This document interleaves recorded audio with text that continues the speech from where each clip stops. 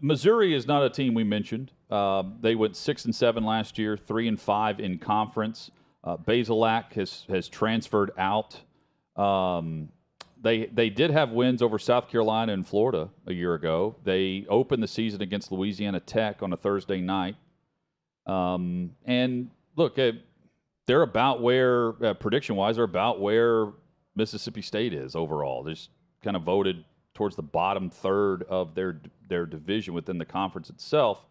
Not a lot of juice there. Drinkwitz has done what he can to provide it through podium sessions and media availabilities, and he's extremely open and honest.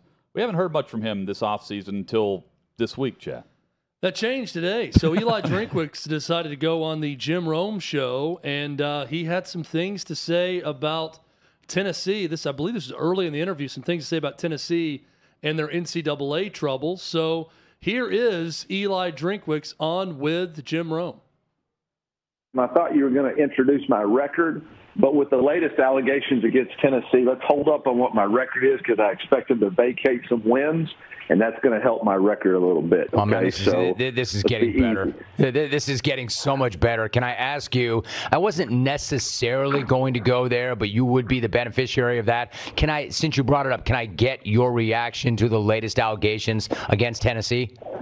Yeah, I mean, me personally, I got to question my wife's commitment to winning. I don't know how much she's committed if she's not engaging in some of these things. I didn't know that was fair play. So, we got to, it was a little bit surprising to see the in-depth nature of what was going on there. But I am sure glad that Tennessee was taking some ownership of it, and we'll see what the results are.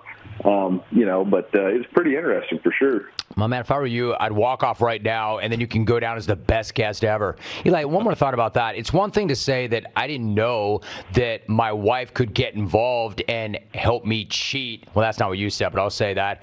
Even better that did she not used to have some sort of compliance responsibility where she had been previously as well? One thing to have the wife involved, but what if she was involved also in compliance and making sure that they follow the rules, allegedly? How much better does that make it?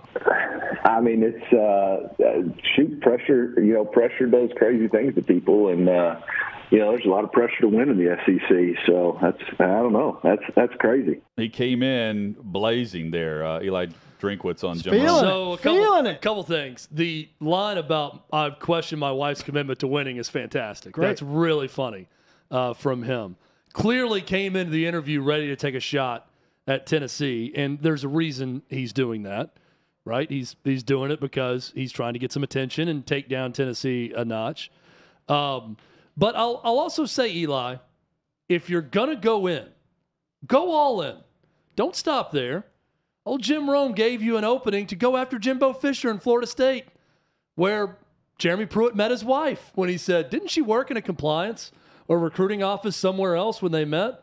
What do you think about that? And he shuts it off then because he knows Jimbo's probably going to go scorched earth on him if he does that. But I do love the line One about guy's employed. But the story, I question my wife's commitment to winning. I didn't know that was fair game in all of this. Now, we also must say that he's 0-2 against Tennessee. He lost his one game against Jeremy Pruitt, and he's saying they're going to get that game back because Tennessee may vacate that game. We have a stance on vacations on this show when it comes to NCAA rulings. If they happen, they happen. The game happened. You got beat bad in Knoxville.